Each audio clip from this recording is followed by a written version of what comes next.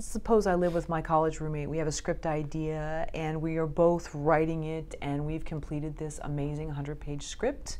We're going to shop it around. We're friends, so there's nothing to worry about, right? No?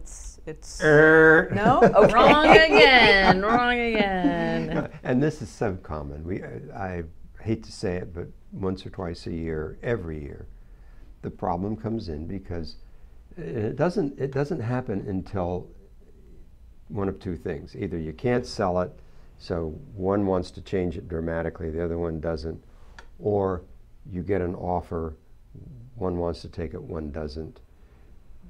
It's that point in time, and then you don't have an agreement. What do we do? Who gets to decide? It's a mess.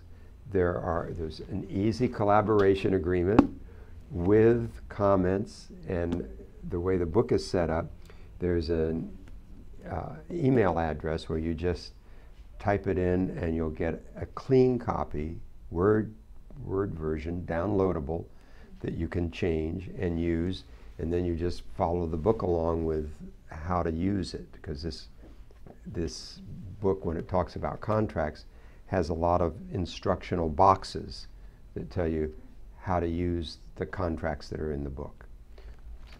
At what point am I doing this?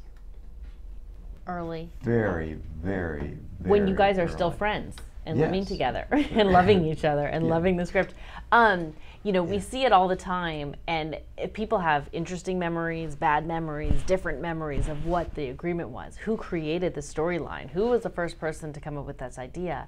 And we have so many outlandish things that come in the office. I had a guy who came in here one time, and he insisted that he created the storyline and wasn't the writer. He worked with a friend who actually had the experience in writing, but he basically created the entire story. And the other guy came in and said, absolutely not. This was totally my thing. He came up with a little bit of an idea. I expanded it. I wrote the script. He gave me a few notes that weren't even helpful. I mean, the stories were night and day. And so and they ended up actually just scrapping the project. It was essentially, they just burnt the script. They said, forget it. We're not going to move forward with each other. And there's no way we're going to reconcile this. And had they just at the beginning put together something simple, a simple collaboration agreement, or something simple even by email, saying, I came up with this, you came up with this, we're going to work together, we're going to be owners on this 50-50. Since I have the experience more as a producer, I'm going to shop this, and I'll come to you with any sort of deals, and we'll make sure that we're both okay with it. Something very simple, just that outlines what will happen in success and what will happen if one of us wants to move on. What if somebody gets a full-time job and they can't work on the script anymore? So just to lay out those contingencies, even in a simple way, is so important. And from another practical perspective, if the film does get sold or somebody's interested in it, they don't want to deal with the drama between the two writers. They want that resolved. Whose name is first, all of that kind of stuff. They want it settled, otherwise they move on to the next project, because there are a lot of scripts out there. So even a simple email exchange in the initial beginning of forming the story idea would have been satisfactory? Yeah, or helpful.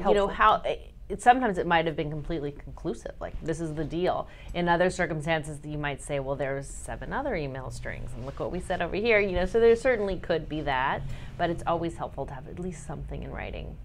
A lot of people avoid it because they want to avoid some sort of conflict. And when people say that to me, I say, oh my gosh, you're going to avoid a conflict now to cruise, but you're going to face it someday. So you don't want to put all the time and effort into writing a script and then not know what you're going to do with it. Decide that now. Yeah. Decide it when you can say, oh, okay, that's the way you want to, okay, I guess I don't want to write a script with you. Because that's a big commitment. Sure. People are making these commitments all the time without an understanding of how's it going to play out. Because not every script gets immediately sold for $1 million and made into a film that wins an Academy Award. There are actually scripts written that doesn't happen to.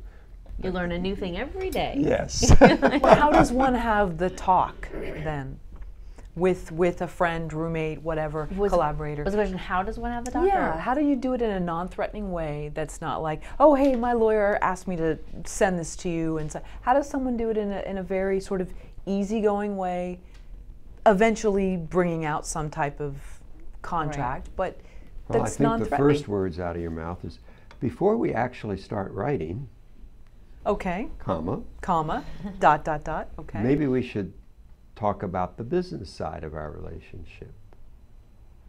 Period. Next sentence. Like, whose name will go first on the script? Or as one, that's one issue that should be solved. Are we going to be 50-50 owners?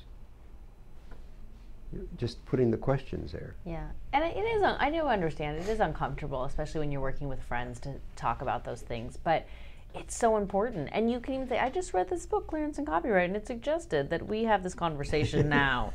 Yeah. You know, and I think It that it does. can be. I think it can be done in a way because it's beneficial for both parties. You know, you're not saying, "Let's have this conversation because I'm trying to protect my interests." It's like, let's have this conversation because in the event we're lucky enough for someone to want to buy this, we need to have all these things worked out. So let's just work it out now, you know?